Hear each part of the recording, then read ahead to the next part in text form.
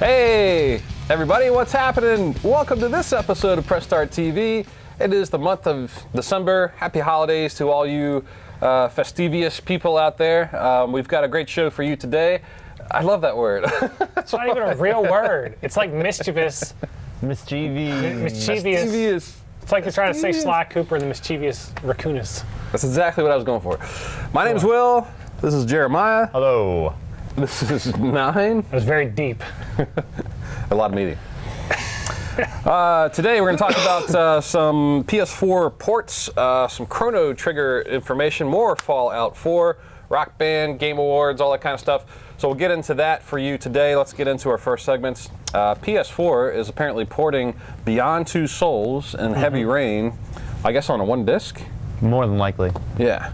Yeah, but the disc isn't available until later. Till March. Yeah. Yeah. And then Beyond Two Souls is coming out before Heavy Rain. Right. So now these games Or it really already kind of, when Heavy Rain came out actually, I don't know how many games were before it, but when Heavy Rain came out, I felt like this was one of the ones that truly captured Next generation game PS3. where you had to make moral decisions, which laterally affected the game. The story writing was good. Some really cool development going on in that title. You guys have played these games? I played through most of Heavy Rain. I haven't finished it. What did you think of it? I loved it. I thought it was great. It was different. It was a totally different approach to, gameplay. I went all the way through it. I really did enjoy it. I thought it was a great game. The controls were a little wonky, but it was...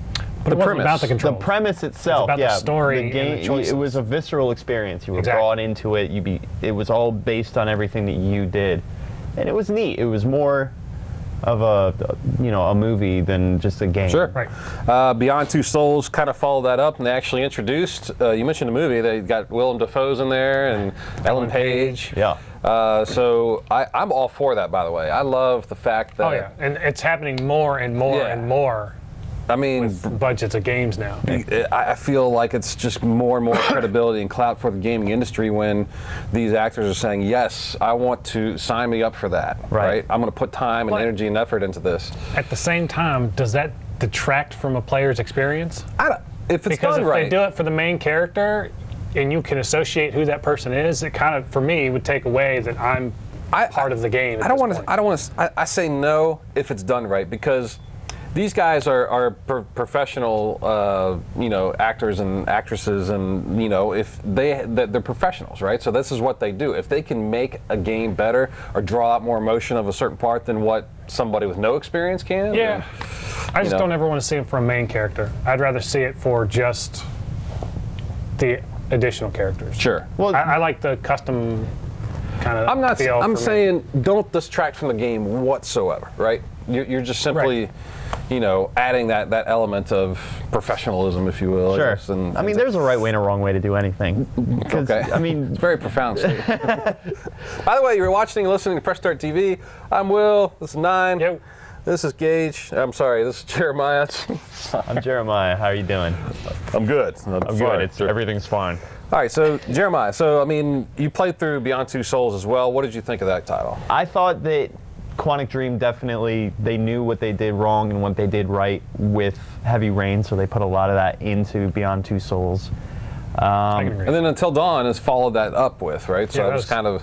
You haven't played that one yet, have you? No, I haven't. Okay. That wasn't Quantic Dream, though. No, that was the same idea. and in my opinion, was far better than both of those. Oh, wow. How about that? Yeah? You thought that was Until Dawn was I was genuinely pleased with how everything was done. Basically an interactive slasher film, isn't it? Yeah, that's exactly what it is. Yeah. That is exactly what it is, and it is done so well.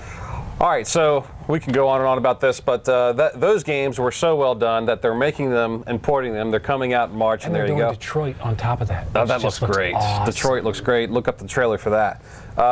Apparently, there's a Chrono Trigger inspired PS4 and PS Vita game that has been in development right now that really nobody's really talking about right now. I don't know why. That's because I'm waiting for Square Enix to send them a cease and desist. Oh, yeah? Because any type of Chrono Trigger spinoff in the past has gotten a DMCA. I remember the PS2 one. That one looked really cool. They got shut down. So there's a lot of companies out there that make like old retro games, package them, and they're like the next iteration of a game, like Zelda type.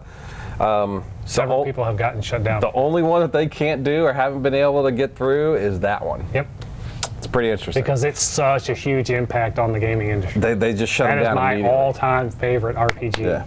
Hands down. All right, so let's talk about some Fallout 4. A little bit of this. This game, once again, is amazing, and I think next week we're going to be doing our Game of the Year announcements for genres and all that kind of stuff. I'm sure that game will be in that conversation, so look out for that next week. But last week we talked about Fallout 4 mods and that kind of thing, but the character creation, some people spent like 20, 30 hours on these. I've seen a lot of really good ones. There's some good ones. There are some good ones out there. You can play for a day. I mean, 2 or 3 or 4 playing sessions and not have even started the game. That happened to me. I actually spent more time in the first week tweaking my character than I did walking around the wasteland.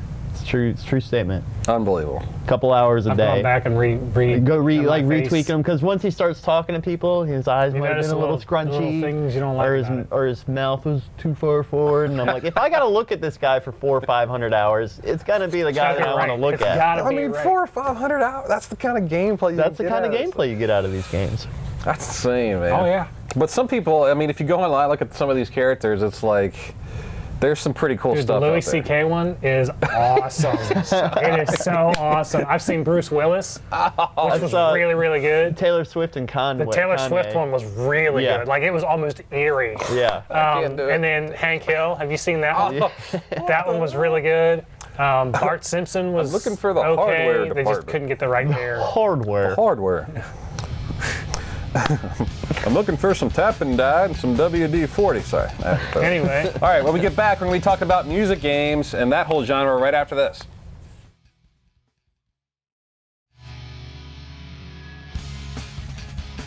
Hello, everybody. Welcome back. We were talking about all kinds of cool stuff with Chrono Trigger, Fallout, and Beyond Two Souls, and Heavy Rain, and the last segment. So now we're going to talk about music games. Music games. First of all, again, my name's Will. This is Nine. Yo. This is Jeremiah. Jeremiah, yeah. How you doing? Hey, so music games. You guys, I mean, what is the current state of this thing? So, Rock Band 4 has come out. Guitar Hero has come out. Apparently, just announced Rock Band is going to have a new patch, a huge patch in December, which basically includes Rock Band 3 and a bunch of other stuff. So that's pretty cool. That's cool. that is cool. That's the thing, though. At this point, with the whole music thing, it's just cool. It's kind of. Can you use the keytar still? I don't know. I don't know. The keyboard? I don't even know if I still have. I haven't played any of them. I haven't really even done a lot of research on them. I enjoyed Rock Band when it came out, and then I just kind of like, it slowly died out. It's not that it's not fun. It's just, all right, it was a thing, and now everybody's past it. But now they're trying to make it a thing again, and nobody wants it to be a thing. I don't think it's definitely not as big as it was before. Nowhere near as big as what it was before. I don't even know why they did the whole combo kits and everything. They probably wasted a ton of money. I think that's why. I think people don't want to deal with the peripherals. They're just taking up space. They take up a lot of space, and man. you know they just don't want to do it. But on the other hand, if you can get it set up right and you have the space to do it, and you get four people together, it's a blast. It's great for parties. Like, don't get me wrong, we have a blast with it at parties. But it's old news. Outside of parties, I would never ever play it. So, like, that's I guess the purpose of what we're talking about. What is the current state of these music games? I mean, Guitar Hero came out with a new guitar, 6 buttons, you could do chords, a different playing experience. Yeah, 6 buttons across 2 rows. Yeah, it's 3 and 3. 3 and 3. Yeah. So yeah, but a different kind of element that gets you the idea of actually playing a chord on a guitar and that kind of thing. But of course, you have the drum kits and that kind of thing. People can still sing, obviously. Blah blah blah. So then there's like Rocksmith, which tries to take it to the next level. Some people really got into that. Seems like a pretty niche. It was definitely a niche thing. Absolutely, a niche crowd. That was more like your educational. From what I heard, it was cool. You know, for the people that sat down, they got the real guitar, they plugged it in, they started at lesson 1 and just went.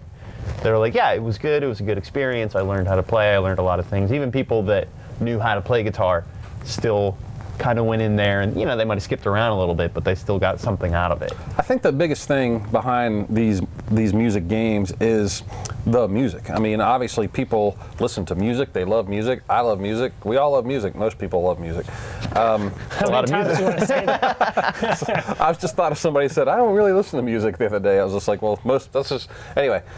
So you've got your favorite band or artist or whatever, so how do we take this genre and take it to the next level? I mean, how do we get people interested again? I thought what Rock Band did with the Rock Band network and the store was really cool. Rock Band 3? Yeah, where you could, they opened it up to individual and independent developers to create their own songs and stuff like that. And I got a lot more out of it because there were some more indie type bands and specific things. Lesser known bands I was able to play. You and I would listen to versus the general public. So it was more of an individual experience for me, so I got a lot more out of it that way. By the way, you're watching and listening to Press Start TV. I'm Will, this is Nine. Yep. This is Jeremiah. Hello. We're talking about music games. I mean, that was actually one of the things that I really loved about all the first 3 Guitar Heroes was listening to the stuff that I'd never heard before, and then actually really enjoying those songs and getting into that. It was cool when they brought you into something that you hadn't heard before. A lot of people had never heard Dragon Force before Guitar Hero. Dragon Force. And now everybody like hates Dragon Force. I love that song though. I love that song. Through the Fire and Flame. Such a great song. I've seen Dragon Force live a couple times. They're pretty cool, man. Yeah, they're good. Dragon Force. It was a good show. I loved them before Guitar Hero came out. See, I didn't even know of them until I played that song and was like, what is this madness? You like, it's like 3%.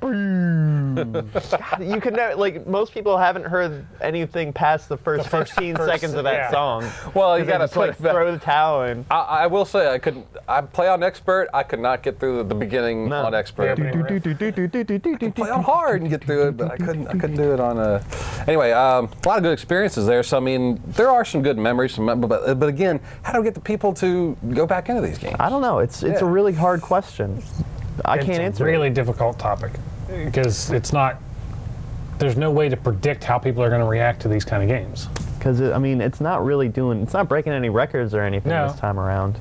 I haven't really heard or read anything about it specifically where it's like, this happening, then it's Rock Band or Guitar Hero. What about just making allowing people to put their own songs up there and transport. Well, that's what I was going to say, is like if you could upload your own music and build your own custom tracks for it. Like your own band, kind of? Yeah. No, like music you have. Well, that's like, what I'm saying, like digital albums that you have, upload it to Rock Band. And then you could like generate the chords, generated chords for the drums and everything. That I think would take off like wildfire. I also think if you're an original band and you can put your stuff on there, that would be kind of fun. Yeah. And put it on a marketplace or something. There you go. There's some ideas to take that to the next level. But I mean, I really have some good memories of those games. I mean, playing, just switching the instruments out, you know, getting 4 people together. Some of the tournaments are pretty funny. I mean, we went to E3 one year. There's some people that get into that stuff. Oh yeah, man. That was PAX. PAX does the Rock Band competition every year. Fun stuff. So anyway, check those games out. Rock Band 4, Guitar Hero, out now. Whichever one you prefer, they're both great. And Rocksmith, I don't know if they. I think they made one. Are they going to do more of that, or? I don't know. Because then you'll spend more money on the actual guitars, and then the actual. Because there's like, what was this? There was a Pro something. Those kits, the drum kits. Oh yeah, the Pro kits for Rock Band. They're like it's a real MIDI drum kit. Yeah, man. Yeah, you could use it without the game. All right. Anyway, we'll have some more information about the state of the video game industry, which you have to hear right after this.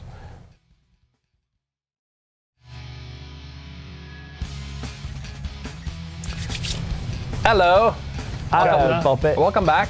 We're just talking about music games and the awesomeness that is music games, and some great ideas from us, patent and pending, so enjoy that. The Game Award, the state of the video game industry. Now, this is obviously a large topic, and before we get started, you're watching and listening to Press Start TV. I'm Will. This is Jeremiah. Hi. It's Nine. Yo. All right, so the state of things. My phone is not on silent. You got a trophy. Hooray! The interrupting the filming of a show trophy. So The state of the video game industry, there's a Game Awards that's coming out within its second year. This is now the second year of the Game Awards. It's on Spike TV. It's a huge deal. This is the second year? This is sophomore year, yeah. No. Yeah. The Spike TV Game Awards have been around for years. So this is the second year. I guess they're doing musical guests and all this kind of thing. There's becoming Maybe more the second year since they rebooted it, but it's been around for years. Because I used to watch this at home at my parents' house 10 years ago. According to the press release, it says it's only the sophomore year. I don't know. We'll go back. Believe everything you read on the internet, man? Nah, I'm just talking about it. So because they had Neil Patrick Harris on it 3 years ago. So that's kind of what I'm getting at. I mean, that's becoming more and more of a thing. There was Sammy Jackson hosted it once. There's not the second year. I'll have to go back and check exactly what it was. Maybe it's the second year for musical guests. I don't know. Maybe. But it's becoming more and more of a show, and more of a deal, which is great. So, video games obviously is a massive, huge business, multi-billion-dollar industry, and now Dr. Joey G, we were talking about esports is on the rise. You see these award shows that are coming out appreciating the people that are in the industry and the things that are happening. So it's picking up more and more global recognition for the people that aren't into games. Now they see it as an actual thing, like the music industry or like the film industry. And now there's the gaming industry. I like the idea of having an actual global award show. I don't think, not to bash on Spike at all, but I don't think Spike is the place to do that. No, but the BAFTA awards are more legitimate than what these awards kind of are, because these are awards that are more like teen choice awards. That's basically what it is. People vote on it. I'm surprised people don't get slimed. Right. I mean, they've been voting on these things for years now, and it started out strong when they started years and years ago, and then it kind of got to this chaos that nobody liked and everybody thought was a joke, and then they rebooted it and they made it worse. So I think we need to set up an actual awards group. Yeah. That picks these awards and hands them out, kind of like the Academy, the Academy, the AMAs, the CMAs, the Oscars, the Emmys, all that stuff. Within the industry. Well, every major entertainment, aside from video games, has an official awards group that sits down and decides these things. There's there's the ESA, there's the Entertainment Software Alliance. Yeah, that's a ratings board. Right. I mean, so you can use like the ESRB. I'm saying people that are unbiased towards a particular developer or publisher or what have you. Right. I mean, we need to set up an industry standard for these kind of things and have a group of people that are unbiased, organize and pick, not let the fans pick. Right. Opposed to Call of Duty all the time. Right. But yeah, I mean, that would be great. I mean, my point was that just the state of the industry as a whole. Mine's real passionate about this. Yeah, sure, I mean, which is great. I mean, I think that, again, having that game show award or not something that's a little more reputable for the industry, and then the ongoing growth of esports as a whole. The gaming industry as a whole is just on the rise. But what do you think, in your opinion, the state of the industry is right now? Are we in a good place, or are we in? I think we're hitting that peak where it's going to start tipping off the other side. Yeah, it's more of a business now than anything else. Because it's no longer about making things for fans, for developers. I mean, there are some developers out there that do it just for the fans. Bethesda's a good choice. They don't release games every year because they need to make money. They release games when they're done because they want to, keep the fans happy. Then you get developers like EA and Activision who are cranking out the same game every year just to make money. I think we're seeing a lot of that with Assassin's Creed now. I think it's hit its stride. Call of Duty. I mean, they're still cool games, but man, I'm just done with it. I haven't played an Assassin's Creed in 4 years. Syndicate's pretty good. But, yeah, I mean, I see that point. I mean, yeah, I mean, people just cranking them out just because of a series that's ongoing. Or you can spend a little bit more time, like a Bethesda, and on one of your key franchises and make it great. Awesome. Make it fantastic. But yeah, Rockstar too. So yeah, I mean, Grand Theft Auto takes years to come out between the gamer suffers, I guess, in some cases. What, waiting for a game to come out? No, I mean just when they keep cranking stuff out. Just when the yearly franchise. If they just do an annualized franchise, we suffer big time. And Jeremiah, what's your thought? How is the state of things in your opinion? I think that we're seeing a lot of big innovations now because we're not really as limited by software and hardware as we once were. Right. So the sky's basically the limit when it comes to developing a game and making a game come together, but it's almost like people have too many choices.